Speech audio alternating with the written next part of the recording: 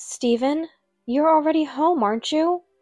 Upon returning home after her daughter's wedding, Karen found that her husband, Stephen, who was supposed to have returned earlier, was nowhere to be seen. Instead, Karen heard the voice of an unfamiliar young woman. Oh, someone's here, Stephen. Who are you? Why are you barging into someone else's house? That's my line. Why is an old lady like you barging into someone else's house? This is called trespassing, you know. The woman unapologetically called Karen an outsider. Then Stephen, wrapped in a bathrobe, appeared from the bathroom. What? You're already back? Stephen glared at Karen as if she were something unpleasant. What's going on? Why is there a woman I don't know in this house? I'm going to be Stephen's wife soon. You're in the way, so please leave. Confused by what the woman was saying, Karen looked at Stephen with pleading eyes.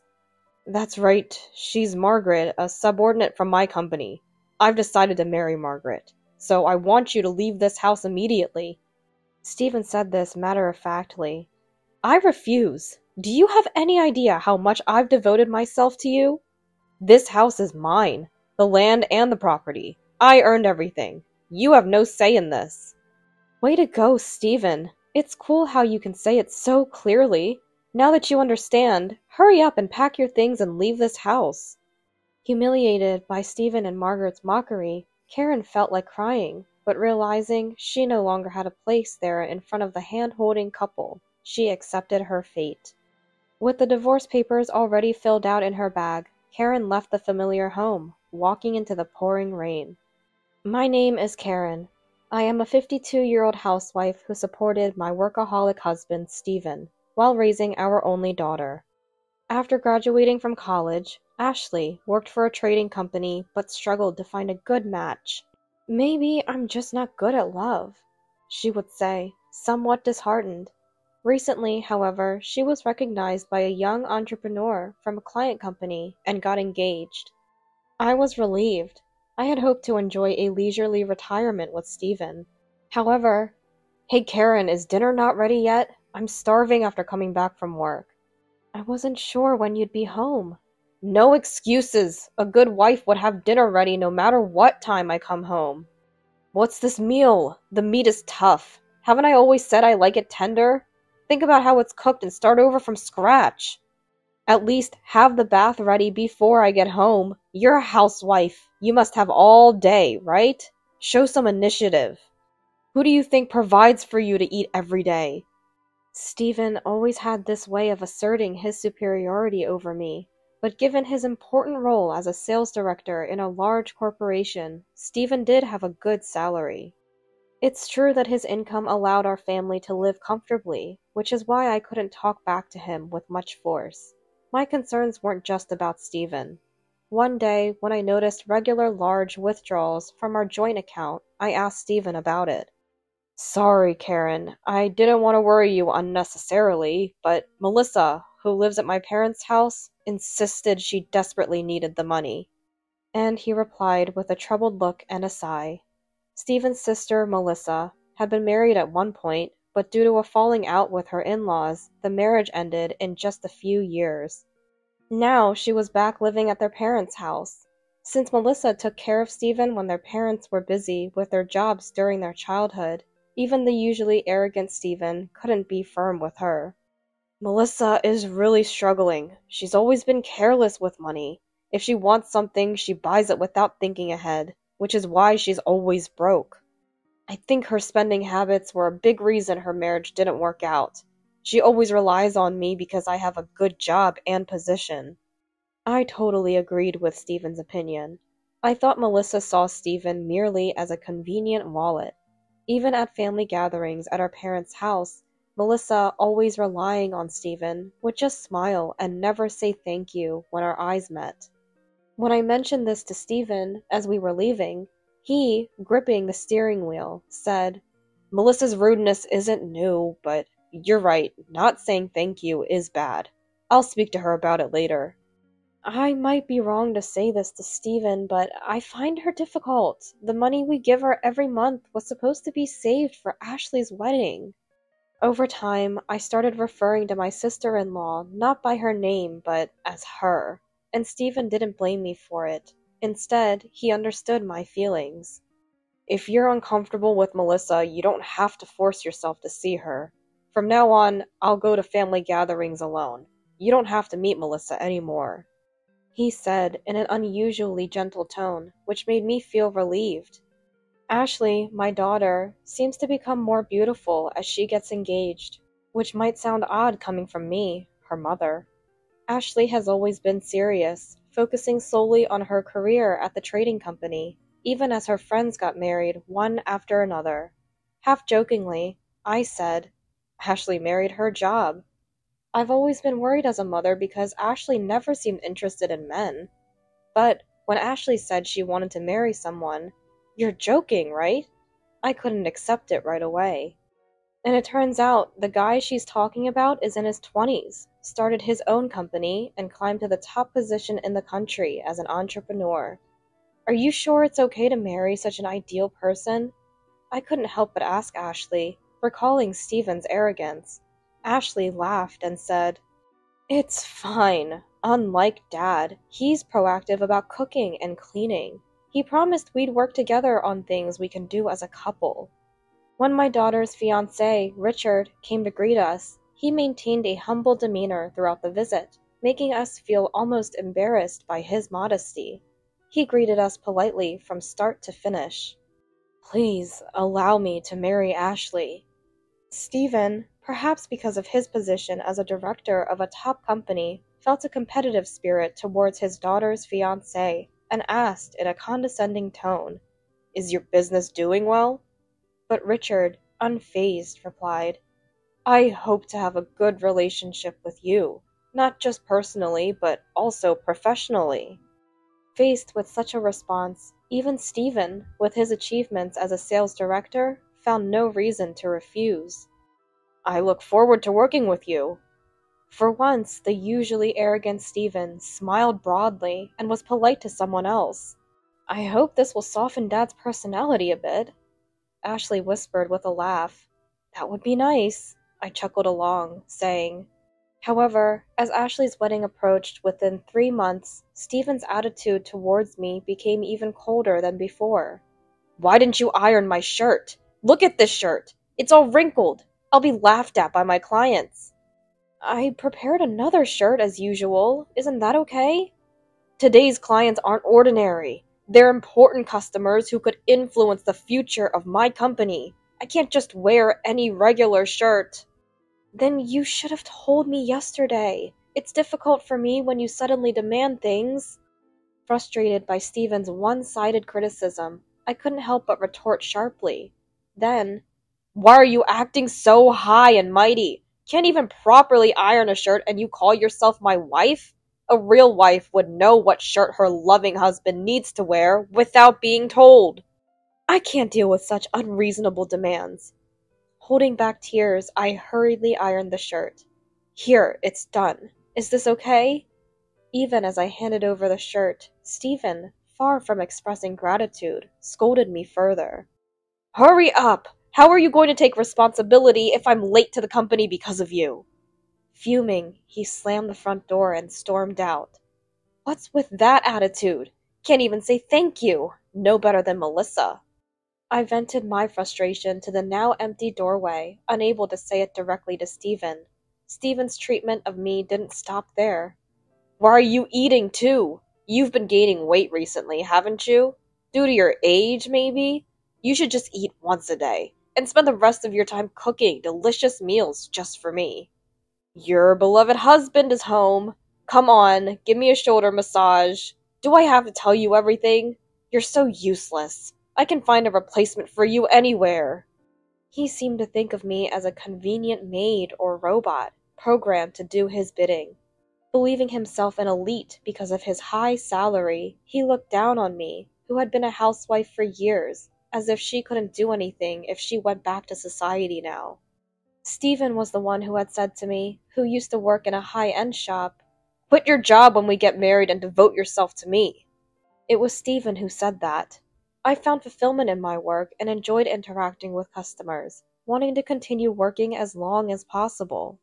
But I gave up my job without a second thought, thinking it was the least I could do for Stephen, who I loved.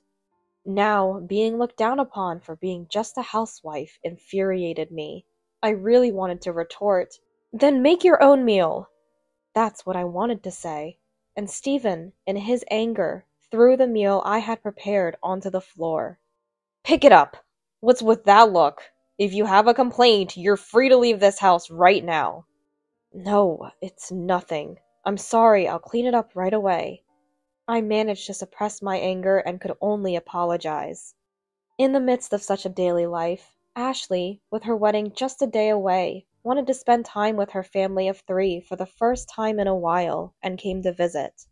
Motivated by this, I put extra effort into cooking, and Ashley said, "Mom's cooking really is the best." Ashley said something that made me happy, but Stephen just snorted and remained expressionless. "What's wrong? Dad seems to be in a bad mood. Are you sad because I'm getting married soon?" Teasing him, Ashley got no response from Stephen. "Hey Karen, coffee!" he commanded. "Still acting all high and mighty. Don't come crying to me when Mom runs away from you one day." "Anyone who wants to leave can leave. It's not like they have a job. It's obvious they'll come crawling back when they run out of money." "Your personality hasn't softened at all. In fact, it seems to have gotten worse." Ashley, with a look of disbelief, said. I just gave a wry smile and tried to calm the situation. "It's the same as always." The doorbell rang and Ashley said, "I'll get it." She went to the entrance and came back with a small rectangular box in her hand. "The sender's name is Margaret. Dad, do you know her?" Stephen immediately stood up and demanded, "Give it to me," trying to snatch the package away, but Ashley quickly covered the package with her body and said, "What's the rush, Dad? You seem suspicious. Mom, open it and see." She handed me the small box. As I was about to unwrap the box, "Stop!" Stephen tried desperately to stop me, but Ashley countered, "If there's nothing to be guilty about, then it should be fine."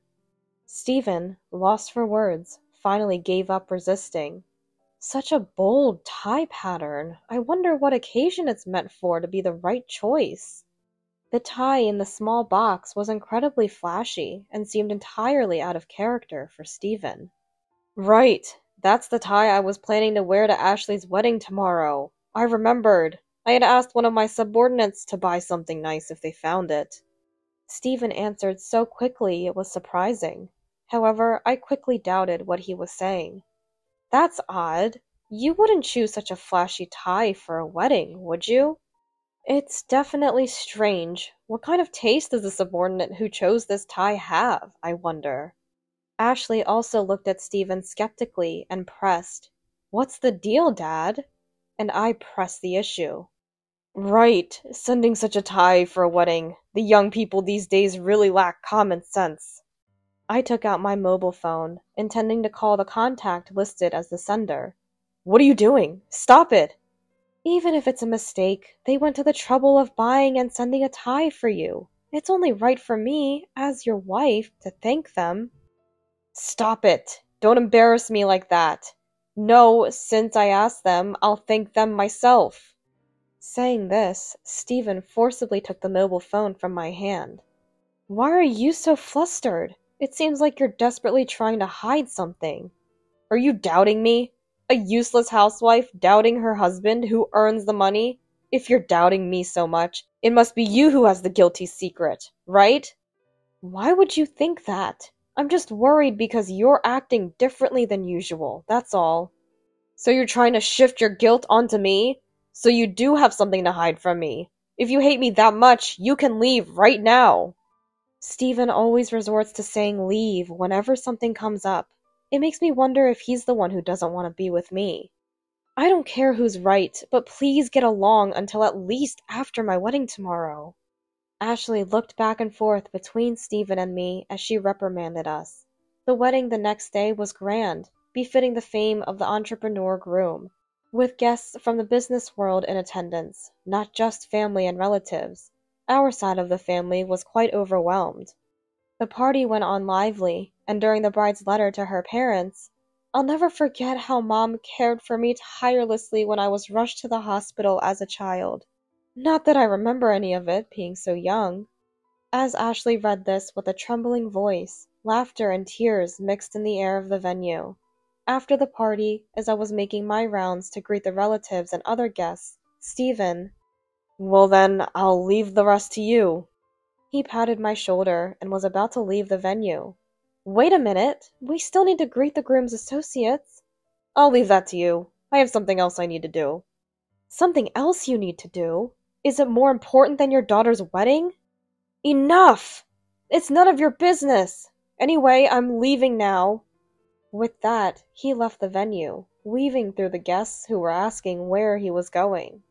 I remember Stephen was restless during the party, especially at the end when everyone was moved to tears. He kept glancing at his watch. When I expressed my concern and spoke to him, Stephen turned towards me in surprise. "It's none of your business," and responded to me with that. "Where did Stephen go? Someone from my company would really like to meet him." While offering a polite smile to Richard and the company executive standing next to him, I had no choice but to apologize profusely. "I'm sorry, my husband can be quite thoughtless." In the taxi on the way home, I was reminiscing about Ashley's happy face when the driver asked, "Was it a family wedding?" I hadn't realized I was smiling so broadly until he mentioned it. "It was my daughter's wedding. She's grown into such a beautiful bride. Time really flies." "Seeing you smile so happily makes me feel a bit of your joy too. Congratulations." The elderly driver smiled through the mirror. "Looks like there's a storm coming. It might start pouring soon." He mentioned the weather, but I was too filled with happiness for my daughter's wedding to pay much mind. I asked the driver to stop a bit before my house and handed him a bill. "Keep the change." I got out of the taxi in high spirits. "Stephen, you're home, aren't you?" Feeling someone's presence but not seeing Stephen, I entered the house, only to hear, "Oh, someone's here, Stephen." An unfamiliar young woman's voice greeted me. "Excuse me, but who are you exactly? Why are you entering someone else's home without permission?" "I could say the same to you. Why is an old lady like you entering someone else's home without permission? That's called trespassing, you know." The woman called me an outsider without a hint of remorse. Then Stephen, wrapped in a bathrobe, emerged from the bathroom. "This is the first time I'm seeing you dressed like that. Thinking of becoming a movie star?" "What? You're back already?" Stephen glared at me as if I were something unpleasant. "What's this about? Why is there a woman I don't know acting like she owns the place?" "Excuse me, I'm going to be Stephen's wife soon. You're in the way, so please leave." Confused by what she was saying, I looked at Stephen with pleading eyes. "That's right. She's Margaret, a subordinate from my company. I've decided to marry Margaret, so I want you to leave this house immediately." Stephen said this matter-of-factly. Hearing the name Margaret, I immediately thought of the woman from the tie incident. "I had promised to leave you and live with Margaret after Ashley's wedding was over." "I refuse. Do you have any idea how much I've devoted myself to you? This house is mine, the land and the property. I earned everything. You've just been sleeping all day inside the house. While you've been enjoying your days, I've been running around to clients, working hard. Now that our daughter is married, can't I enjoy my life a bit more? You have no say in this." Way to go, Stephen. It's so cool that you can speak your mind like a real man. Now that you understand, hurry up and pack your things and leave this house. Stephen and Margaret looked at me triumphantly and mocked me. My anger towards Stephen reached its peak, and I was so upset I couldn't even cry. Realizing I had no place there anymore in front of the hand-holding couple, I knew I had to leave. Stephen handed me the filled-out divorce papers, and I had to leave the home I was so familiar with. As I opened the front door, a gust of wind brought in a heavy rain. Caught off guard, I couldn't bring myself to go back inside for an umbrella, and started walking in the rain, slumped over. The cheerful cheers from the wedding venue just 2 hours ago seemed drowned out by the sound of rain hitting the asphalt, and I couldn't tell if the water streaming down my cheeks was rain or tears. The unpleasant sound of water rushing down the drain made it seem like the 30 years I spent with Stephen were being washed away just as easily. Lost and without direction, I found myself sitting on a swing in a park in the pouring rain, my mind blank. Then, a woman, entering the park, offered me her umbrella. "Come under the umbrella, you'll catch a cold," she said to me. "What are you doing out here?" The person who approached me was my sister-in-law, Melissa. "What am I doing here? That should be my line. Stephen has really made a foolish move, hasn't he? Leave the rest to me." Melissa then smiled cunningly. "Everything is going according to plan. Time to start our counterattack." She urged me to stand up, leading me to a waiting black car and ushering me into the back seat. "Karen, you don't have to cry and endure this alone. I'll protect you. We won't let them have their way." Her words were enough to warm my chilled body and heart, soaked from the rain. Rewinding 3 months back, there was a family gathering, and considering my busy husband, "I'll go by myself," I said. Although I had always felt uneasy around Melissa, I thought it necessary to show my face occasionally to avoid any negative rumors within the family. Stephen said, "You don't have to force yourself to go." Stephen tried to stop me, but I attended the gathering without telling him, where I met Melissa after several years. Upon seeing me, Melissa immediately smiled. "Oh, Karen, it's been a while." She welcomed me with a smile, as if we were old friends who had unexpectedly crossed paths. Caught off guard by her reaction, I took the opportunity to ask her how much money she had borrowed from Stephen and whether she had any plans to repay it. However, "Borrowing money from Stephen? Karen, what are you talking about? I have no idea." Melissa tilted her head as if hearing such a story for the first time. "How did this story come about?" she asked in return. After helping out at the gathering and settling down in the living room with some coffee, my misunderstanding about Melissa quickly dissolved. Melissa was, in fact, a skilled businesswoman managing several companies and was not short of money. Later, when I spoke to my daughter's husband, Richard, he said, "I know Melissa well too. She's been very supportive of my company since its founding, and I owe much of my success to her." Melissa had a good reputation in the industry, and as I came to know the truth about Melissa, another suspicion arose in me. Why would Stephen lie about lending money to Melissa? Melissa seemed genuinely surprised. "Stephen said that? But he told me to keep my distance from you because you didn't like me." We shared the truths we knew with each other. "I see. Stephen didn't want us to meet probably because he was afraid his lies would be exposed. What is he hiding from us?" The question was where the money Stephen secretly withdrew, deceiving me in the process, was going. Has Stephen been acting differently lately? Any signs of another woman? If you notice anything suspicious, let me know. I'll also consult with a lawyer friend of mine. Saying this, Melissa and I formed an alliance behind Stephen's back 3 months ago.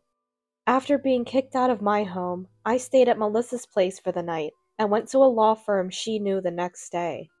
The firm had several lawyers specializing in divorce and infidelity cases, and Melissa confidently introduced me to one of the skilled lawyers there. It turned out Melissa had already briefed the lawyer about the situation 3 months prior, and the lawyer had hired a private investigator to look into Stephen's affairs. "We've just received the investigation report. Over the past 3 months, your husband has had multiple secret meetings with a subordinate named Margaret in hotels. There's no mistake. We have solid evidence. And there's more. We tracked the money flow and found that right after withdrawing money from the bank account, your husband would buy luxury brands for Margaret or take her on trips." Hearing the lawyer's report made Melissa and me feel embarrassed beyond belief. Moreover, the money was from the bank account we had saved for our daughter's wedding, which Stephen had withdrawn without permission and blamed on Melissa's supposed debts. "I don't consider such a person my brother anymore. I won't hold back against him." Melissa seemed angrier than I was, and together with a lawyer, we confronted Stephen and Margaret at their home. Faced with the unexpected team-up of Melissa and me, Stephen tried to flee. "Stephen, don't run away! What kind of old man behaves like this?" His own sister berated him fiercely, and he reluctantly returned to the living room. We presented the investigation report and the detailed account of the money flow gathered by the lawyer as evidence against them. "Thanks to forming an alliance with Melissa, all your misdeeds have been exposed." I approached the two of them. "Bringing up such things now was insane. You knew I was seeing Margaret, didn't you? We weren't hiding our relationship." "Exactly. We made our relationship public last night. Now that your annoying daughter is married, we can finally be a legitimate couple." Hearing their unrepentant responses, the lawyer calmly stated, "Continuing a relationship secretly despite knowing he's married constitutes clear infidelity. This will result in a significant compensation claim. Are you prepared for that?" And pursues them. Then Margaret stood up, snatched my handbag. "This bag must be another gift from Stephen, right? You can't do anything without him. You've been dumped by Stephen." Margaret screamed as she scratched and stomped on the handbag, ultimately throwing it out the window. "How could you do that? That bag was a precious gift from Ashley."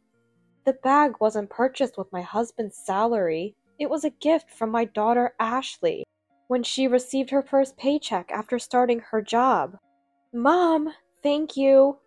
It was a cherished memory, a gift given to me by Ashley along with her feelings of gratitude. "With the destruction of property, the compensation you'll owe is only going to increase. This could even go beyond a civil case." The lawyer, with a stern expression, further criticized Margaret's actions as if to drive the point home.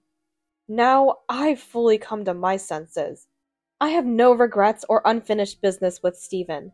Thank you for everything, or rather, for letting me take care of you. Margaret, he's all yours now. Goodbye." With those words, I left the home I had lived in for many years. Eventually, Stephen and I officially divorced. It's for the best. A pompous husband like that will soon find himself alone. You must feel relieved and refreshed, right, Mom? When I told Ashley about Stephen's affair and our divorce, she reassured me with a smile. The next day, Ashley immediately invited me and Stephen to her and Richard's new home. In front of Stephen, Ashley mercilessly recounted everything to her husband Richard. "In that case, please consider any business dealings with Stephen's company null and void." "Wait, Richard! I'm Ashley's father, you know. Ashley, convince Richard." Ashley, after making eye contact with me, slowly nodded and said, "Don't start playing the father card now. Mom and I have decided to cut ties with you." Ashley indecisively disowned her own father in a calm tone. Stephen, having lost a significant business partner due to his infidelity, found his position at work jeopardized and resorted to, almost threatening sales tactics. This led to a backlash, with numerous complaints from many business partners. Richard later visited. "This is just what I heard, but..." and prefaced, "Stephen was eventually asked to pay a significant amount of compensation by his company and was dismissed for misconduct." He told me. To me, Stephen had become a stranger. I couldn't care less. I laughed and listened. Even after divorcing Stephen, my relationship with Melissa remained positive. We just had an opening for an office staff member in one of my subsidiaries. "Karen, would you be interested in taking the position?" She offered me a lifeline when I was struggling with my life. Occasionally, Stephen would come to my condominium. "Listen, Margaret called me trash just because I couldn't earn a high salary anymore. To her, I was just a tool for making money. Karen, I realize now that I need you." He shouted through the door, but I completely ignored his pleas. I already had someone in mind for a potential new relationship. My new partner was a divorced man who worked in the same office. He was friendly, humble, and the complete opposite of the arrogant Stephen, which made him very likable. "As soon as I moved into a cheaper apartment, Margaret ran off with another young man. What should I do now? Hey, just a little would help. Can you lend me some money? I grew tired of Stephen's desperate calls and had the security guard escort him out. As the sky looked like it was about to rain, I was bringing in the laundry from the balcony when I saw Stephen leaving. His shoulders slumped. I hoped he wouldn't get caught in the rain, but then again, it didn't really matter to me. Just then, Melissa called, and Stephen's concerns were quickly pushed to the back of my mind. Melissa, thank you for the delicious full-course meal the other day. Oh, this Sunday? Sure, I'm free. Whether it's golf, shopping, or anywhere else, I'd love to join you. I responded with an exceptionally cheerful voice.